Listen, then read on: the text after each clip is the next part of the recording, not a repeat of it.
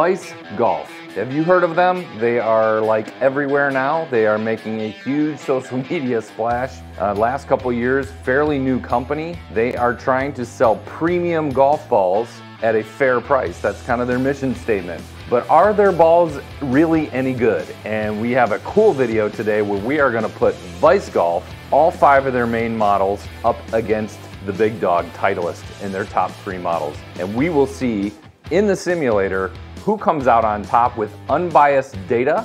We're gonna hit drivers, we're gonna hit irons, we're gonna hit wedges, we're gonna look at all of the data, dissect it, and let's see how good these balls from Vice really are against the #1 ball in golf. We're gonna jump in the simulator and put them up against each other. Grudge match, Vice versus Titleist.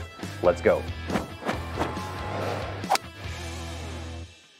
Hey everybody, Brian Z, PGA professional for Golf Intel, and today is such a cool video. I've been really excited to get this one done, and we're putting Vice golf balls up against Titleist. And we're gonna do it completely unbiased with complete launch monitor data. We're gonna hit a series of different shots, and I'm trying to keep this as absolutely unbiased as I can because I don't care who wins. What we're going to do, we have 5 different Vice golf balls: the Pro Soft, the Pro Plus, the Drive White, and the Tour White. And then we're gonna put that up against the Pro V1, the Pro V1X, and the Titleist AVX. So what we're gonna do is we're going to hit a series, and I'm gonna try and mix and match as best as I can from different clubs and the different balls and bouncing back and forth because I've only got so much stamina in my back. We're gonna do 3 good shots with each ball with a driver, 3 good shots with each ball with a 7-iron, and 3 good shots with each ball with a wedge. And we're gonna be looking at things like overall carry distance, launch angles, spin rates. We're just gonna compile all of that data, but this will give you an idea, no matter your level of play,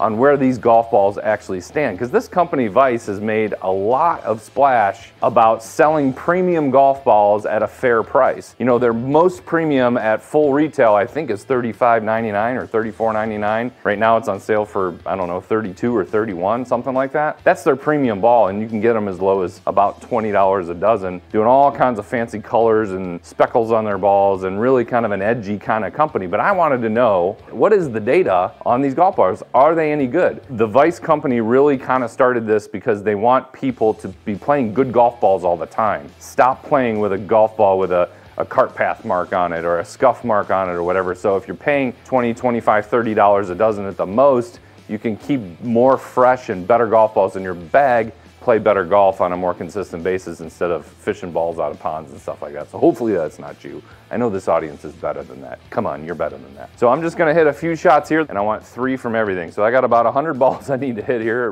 give or take, and we're gonna see what happens. We'll keep one of these in the box. I'm pulling these out randomly. So we're gonna start with this one. And again, I'm gonna do my best effort to just randomize it, hit some irons, hit some drivers, then kind of go back and forth so that I don't get tired and it affects the data. So here we go. Without further ado. That felt really, really soft. I thought that was gonna be hard as a rock. I pushed that one a little bit, but that feels unbelievably soft. Almost right on the other one. And again, we're gonna go back and forth so you don't have to watch me hit all these golf balls. We'll see you in a second with the data.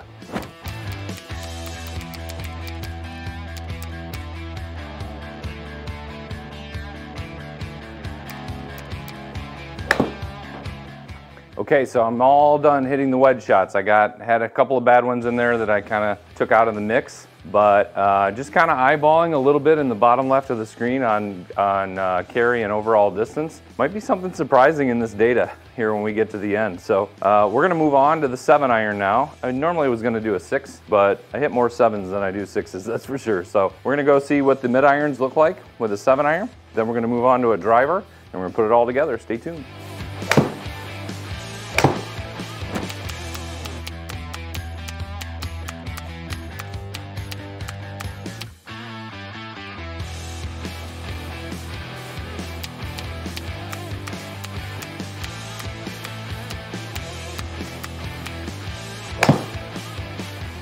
Okay, so we're all done hitting the 7-irons. We're gonna take a little break, let me recoup a little bit, maybe get something to eat, then we're gonna come back and do all the drivers, and we'll see what we get.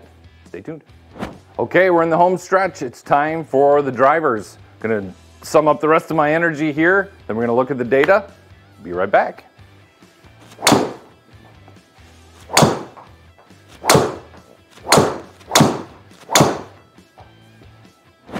Hey, we're back. Whew, man, that was a lot of golf shots in a row. I'm not used to hitting that many balls in a row, but I did get through it.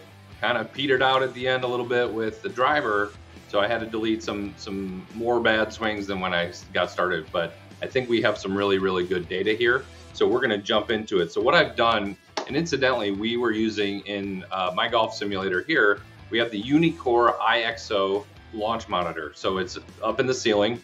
Reads club and ball, mostly just ball today, but very accurate from what I've seen and all the experience that I've got with it. Great company, really doing a lot with it. So we have really good ability to read the golf ball. It's not guessing on spin rate or calculating like some other systems do. It's actually reading it. So the data here is good. So I'm gonna jump into the 3 different reports, and what we're gonna see is we're gonna look at the wedge, then we're gonna look at the 7-iron, then we're gonna look at the drivers and see what we come up with. So this is kind of cool. So let me get myself out of the way. So this is our 54-degree wedge. So overall, not a huge difference. As you can see, here's the grouping. So fairly consistent, but what we want to look at in this data is carry distance. So carry distance is really going to be about the total distance. So as you can see, it's got them sorted already from distance high to low as we go down the screen. And you can see all 3 of the top are Vice golf balls. Now, when you're looking at this, you have to remember, are you trying to hit your wedges as far as you can? No, you're looking for distance control above and beyond anything else. Direction means way less with wedges than if you are able to control your distance on a very, very regular basis. You can see that the Pro V and the Pro VX definitely higher spin rates, which is one of the reasons they go a little bit shorter, because they're spinning a little bit more. So I would say that the Pro V and the Pro VX here are going to win for me because of that backspin rate. The Pro V is flying a little bit lower and spinning a little bit more. So I'm going to give the nod to both the Pro V and the X, because those are up in the mid to 10,000 RPM spin rates, and everything else is around 9,000. So I'm going to give the nod on the wedges to the Pro V, because I don't need to hit them any further. It doesn't matter to me. I want accuracy and spin. This is the 7-iron summary screen.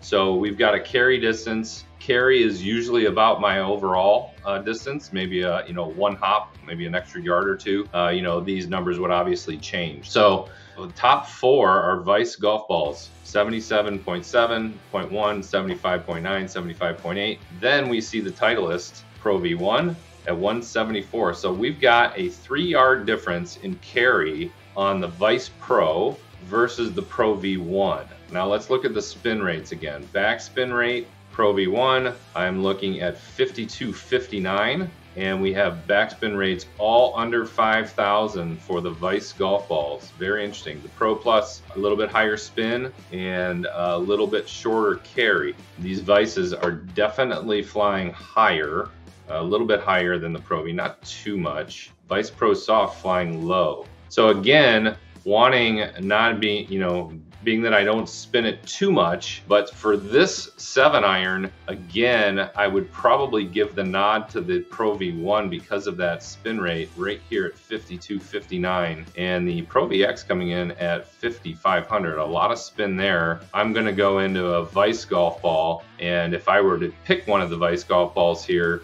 I would probably want this Vice Pro, might be the best one, at 177.7 carry, 3 yards more carry than the Pro V, and we're looking at 49.28 for spin, and it's flying just a hair higher, which that's okay by me. So for a winner, what do we see? What would I pick here? I would probably test this a little bit further, and that was my plan today, was to see which ones are coming out on top, and then put the top 2 that I would select, and it looks like it's going to be a Pro V versus something else. I'd say with the 7-iron, I'd almost put it at a tie with the Pro V and the Vice Pro, because those RPMs aren't radically different. It is a little bit different, but I'm gonna say Pro V and Vice Pro tie on the 7-iron. Okay, let's go to the driver. Titleist Pro V1 out-carried all the other golf balls, and now I was getting some clubhead speed. So again, my clubhead speed anywhere from 110 to 117. Didn't take on the Pro V1, not sure why. ball speed in the mid to high 140s. So Pro Soft coming in second place from a carry and distance. Pro VX, I really, honestly, I thought the Pro VX today was going to perform better than it did. I'm really surprised at that. So the carry distance, 260, second place being 257 with spin rates in the low 2000s. Launch angles right about 14, a little bit on the high side. I'm carrying it, I'm hitting it 4 yards further with a Pro V1 overall distance versus the Vice Pro Soft. Pro VX coming in a fourth place, Vice Pro with the driver. So we have the second place in the driver, I would say, being the Vice Pro, a little bit higher spin off the Pro Soft, and kind of some interesting data there. So we had Pro V1 win the wedge competition, Pro V1 and Vice Pro tie for the 7-iron, and Pro V1 a clear winner in the driver category. So that will be the ball that I'm going to keep in play. I will do some further testing, and that is the ball that I'm going to continue to play with. So I hope that you got something out of this, but if you want to try these Vice golf balls, it's really cool. Their website is great, very flashy, very edgy company. They have a variety pack, which is what I got here, and they have a variety pack with all 5 of these golf balls in it, and go test it for yourself. So kudos to Vice in their golf balls, but as of this session and this testing, sorry, Pro V1 is the winner, and that's going to be the ball that I'm going to continue to play. So hopefully you have liked and subscribed on this video. Post your comments on what you liked in this analysis. Make sure you watch and hit the bell on the notification so that you see all the videos that we come out for Golf Intel and all our product testing. Appreciate you watching this video. We will see you in the next one. Brian Z out.